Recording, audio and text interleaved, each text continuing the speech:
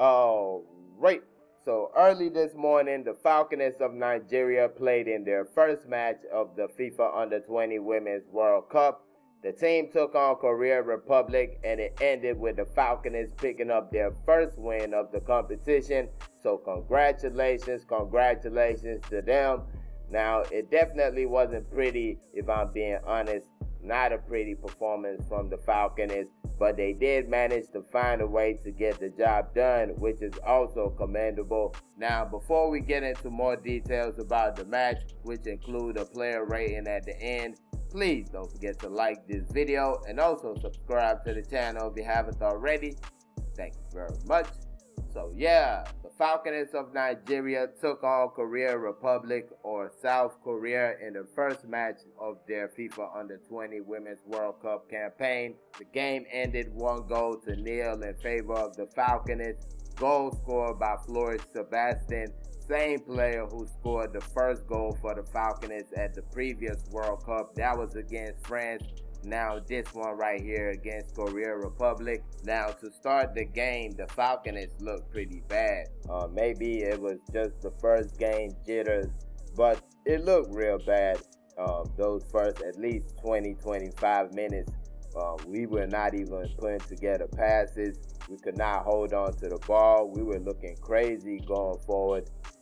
Luckily, defensively, we were solid pretty much throughout the game, but we had to pick up later on in the game, probably 30-minute mark, where we're looking a little bit more lively. We did have a chance for Mary Lucky Ngba, which she gives the ball to Rofiat. Rofiat drops it back to her. She shoots it. She's in the box. It was a pretty good opportunity, but she didn't get the ball on target. And speaking of off target, the best chance or the closest opportunity of the game in the first half went to the Korea Republic.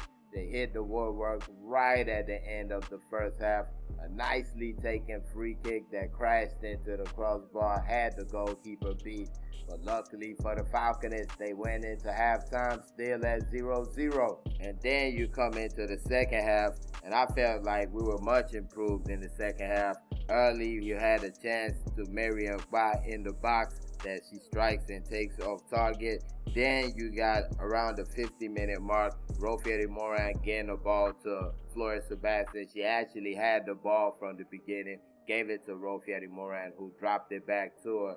She shoots it almost like what happened in the first half, but this time there was a block made. Speaking of blocks, you go to the 70th minute of the match. Amina Bello had a shot that looked like it was going on target, but a nice block by the South Korean player to take it away from goal. And then second half substitute Chiamaka Okuchukwu came into the game and added a little bit more life to it. Had a big chance in the 74th minute of the game. She gets past two defenders, smacks it, looked real close. Goalkeeper made a fantastic save right there, and to keep it, of course, at 0-0. Then you get to the big moment of the match. Two substitutes connected. Chiamaka Okuchukwu got the ball to Goodness Osigwe. She shoots it and is blocked, taken away by the Korean player, but her pass out goes straight to Goodness Osigwe. She touches it a couple times, drops the ball off for Florence Sebastian. Now we get to the part. Was it a cross or was it a shot? Funny enough, I just did highlights of Asisa Oshwala's game against Nicole Payne, and Nicole Payne had a ball exactly like this. The only difference is it didn't go in the back of the net. The same, from basically the same area, puts the ball in the box and it goes off the woodwork. Hers was cleared off the line. This one goes into the back of the net. Obviously, I'm going to say it was a shot, but it is what it is. Ball goes into the back of the net. Falconets take a 1-0 lead against Korea Republic, and it honestly should have been 2 when it got to the first minute of added time. You had some great work by Chiamaka Okuchukwu to get to a ball and give it to Goodness Osigwe, and she takes the responsibility on herself to take the shot, but she just cannot keep it on target. I felt like it was a good one from Goodness Osigwe. I know a lot of people are going to say that was selfish or whatnot. First of all, I feel she has the quality to finish that type of chance. And second of all, we all know in these type of games, when you make those type of passes, it's not 100%. You're not telling me that you can guarantee that her pass would reach Chiamaka Okuchukwu and she would finish it. You can't guarantee that. So you just got to take what you got right there. But luckily for the Falconets, the Mist did not come back to hunt them, and they ended up winning the game by a goal to nil. Now, the win puts the Falconets in second position on their group table. Of course, they're in Group D alongside Germany, South Korea, and Venezuela. Germany topped the group by way of goal difference. They scored 5 goals and conceded 2 against Venezuela, so that's 3 plus 3 goal difference, while we have +1 obviously from a 1-0 win against South Korea. The next match for the Falconets will be played this Wednesday, the 4th of September, 11 p.m. Nigerian time. The game is going to be hosted at the Estadio Metropolitano de Techo in Bogota, Colombia. Same stadium that hosted this game we just finished going through, the South Korea versus Nigeria game. Now, moving on to the player ratings.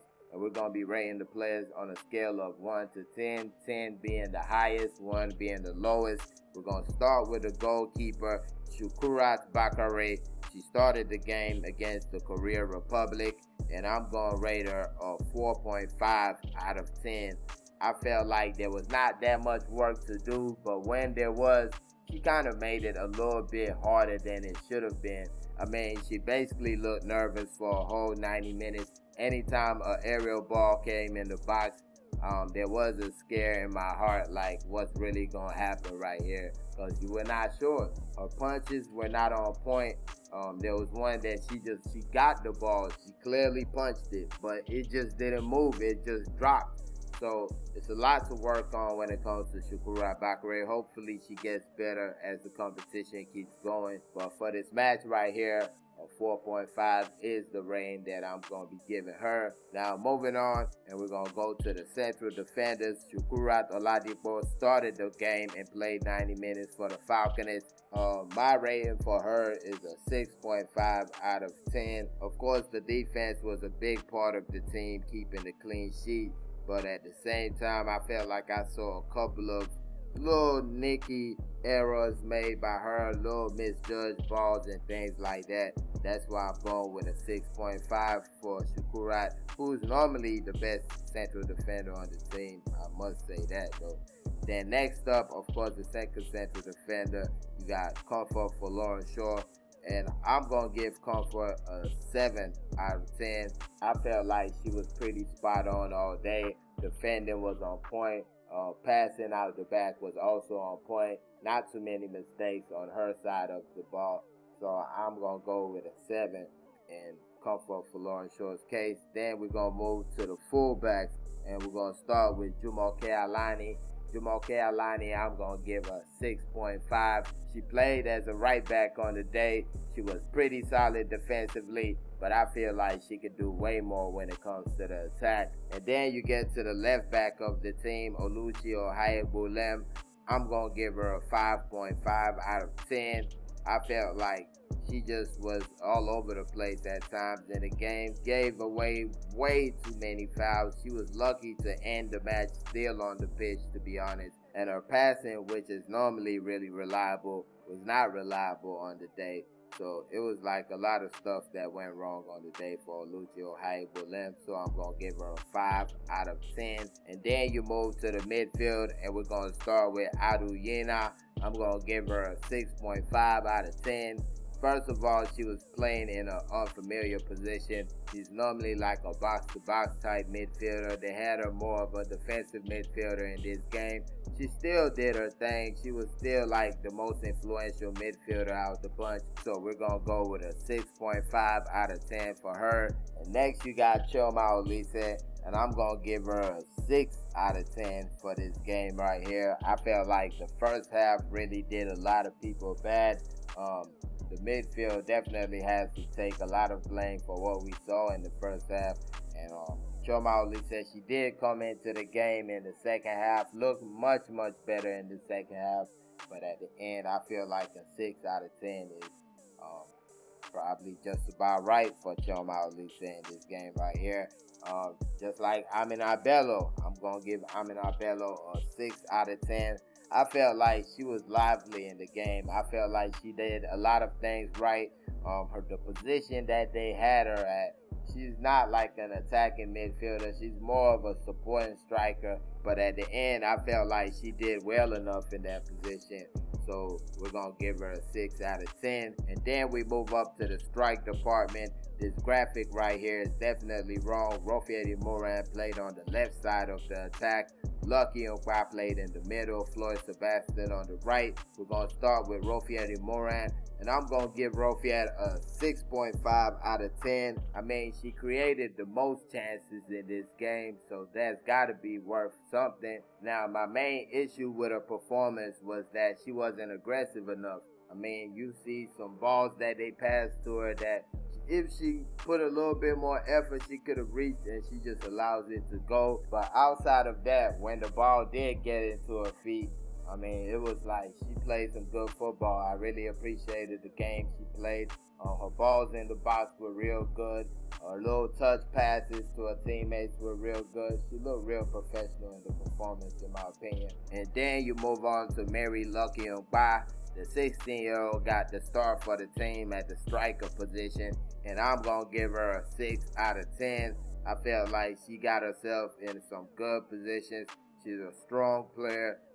Her finishing needs to be worked on, but she got herself in those positions. You know, she got herself in the box with a chance to put the ball in the back of the net, but just could not get the job done at the end. So we're going to go with a 6 out of 10 for Mary Lucky Nkwa. And last but not least of the players in the star lineup, Floyd Sebastian. I felt like she was the best player on the pitch all day, and we're going to give her a 7.5, rightly so. I mean, you take a look at the beginning of the game, the first 20 minutes, what was she doing? She fights for the ball, wins it, pushes forward with it, passes it to somebody else who messes up. Then she got to come back and do it again. And guess what? She came back and did it again. Came back, did it again. That was what she was doing the whole first half, second half. Just really cleaning up other people's mistakes. She tracked back beautifully in the whole game. I mean, her tracking back, you got to really give her credit for that. So definitely a deserved 7.5 score right there. Now moving on to the bench, 2 substitutes were used in this game.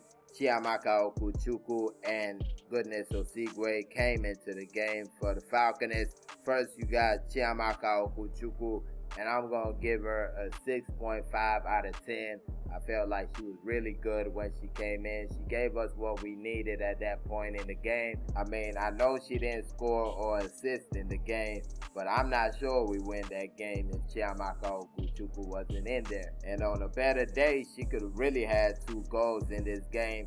She had the one move where she skipped past 2 players, shot it, goalkeeper makes a fine save. Then, closer to the end, Goodness Osigwe has the opportunity to pass the ball back to her, but Goodness Osigwe shoots it, which I still feel it was a good shot from Goodness Osigwe. But either way it goes, 6.5 out of 10. I don't feel that that's a bad score right there. And then you got the final player who came in for the Falconets, Goodness Osigwe. We just talked about her. I'm going to give her a 6.5 out of 10. She got the assist for the match-winning goal, so that right there is a lot of points. Did have that opportunity late in the game that I talked about. Could have squared the ball for Chiamaka Okuchukwu, but took the responsibility on herself, missed it at the end. But I felt like she was lively in her time in the game. Definitely would not win this game without her. So a 6.5 out of 10, in my humble opinion, is deserved. And then we get to the head coach of the team, the gaffer, Chris Danjuma, and I'm going to give him a 5.5 out of 10. Really, if the team didn't get the win at the end of the day, we're looking at a 4 or 3.5 out of 10. I mean, you look at the first half, you don't even know who you were watching. Is that Nigeria we were watching in the first half, or was that somebody else? because we don't even understand what we were looking at. The midfield, we already knew these questions were up there. We knew that you need a defensive midfielder. The whole Nigeria knows you need a defensive midfielder in this team, but you choose not to even select your own club player. So we got to ask, what's the issue with the coach and Chinyere Kalu? Because there's no reason why she shouldn't be in this competition. Even if you could tell me, oh, well, we're going to work something out with the starters, she should be on the bench because you don't have any other options. And the game clearly showed you that you don't have any other options at that position. Then you look at the goalkeeping position. Come on now. If you're telling me that's the best we have, I don't know how far we're going to get in this competition. Or if you're telling me that she's not going to improve, I don't know how far we're going to get in this competition. This is a player that plays for the coach's club side, and he brings her in the national team, and we look at what she's doing. Come on now. She shouldn't even be starting for your club, talk less of the national team, if she's playing like that. So it's really inexplicable, some of the things we're seeing. And I hope the coach comes to his senses, because when you start playing those higher echelon teams, all these little things that you're doing, all these little errors that you're making, you're not going to get away with them when you get to be playing the better teams in these competitions. So he needs to get his act right and get things together with this team right here. Now, let me know your thoughts on this ratings. Of course, we're not going to always agree on everything, so I'm expecting a lot of people to be like, this is wrong, or this is right, this is right. So let me know your thoughts in the comment section on this right here. And also, please don't forget to like this video, subscribe to the channel if you haven't already. Thank y'all for watching. Peace.